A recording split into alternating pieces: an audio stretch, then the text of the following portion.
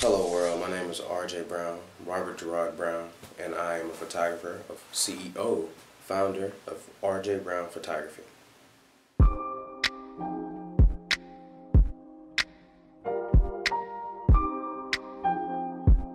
A little over 6 years ago, I basically got an opportunity from my dad to get my first DSLR camera, and I partnered with a friend of mine who's now living in Atlanta.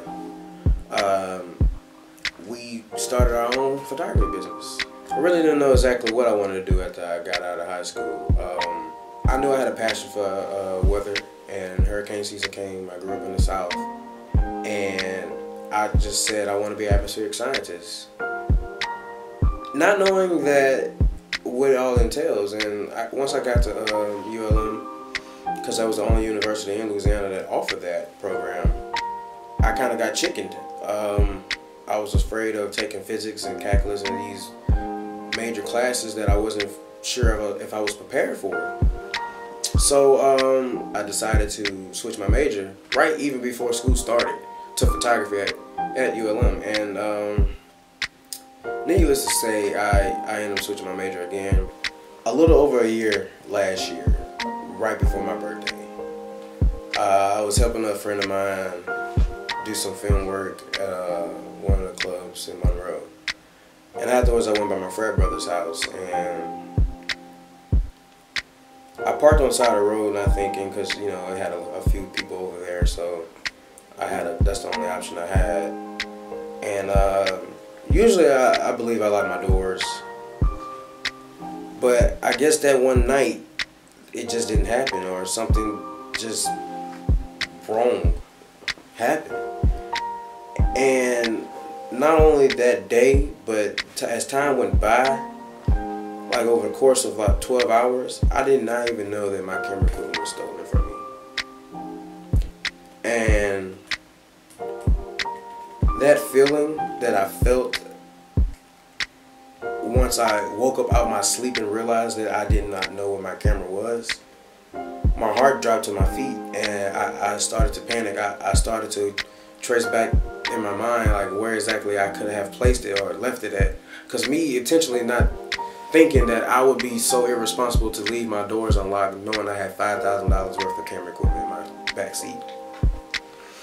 And I had to come to terms to that. And the following day, I had to wake up. I didn't want to go to church. I didn't want to get out of my bed. I was just in a state of mind of I'm nobody now. I had to wake up the next week, and it happened to have been my birthday. And a friend of mine that night had said, you know what, you should try to make up a thing and make donations. So I put together this little note on my little button here, kind of similar to this, and it said, hello, my birthday is today, and I had my camera equipment stolen. Please donate. And hold on.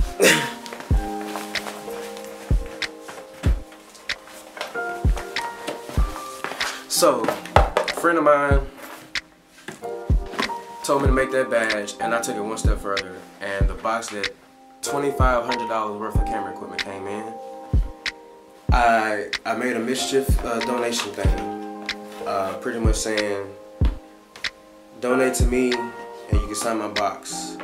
And in 2 days I made $600 over people that believed in me, believed in who I am or what I'm trying to achieve in life. And as I look at these signatures now, I'm taken aback, because it shows how much, when you know that this is what you should be doing in life, how much support that you really have. The best advice I can give to anyone that's kind of just lost in this world, there's a God who loves you dearly, and you're here for a purpose. Although that purpose might not be clear now, keep believing. Keep believing, because if it's something positive that you want to embark on, do it, and don't be afraid, because there is support. I'm RJ Brown Photography.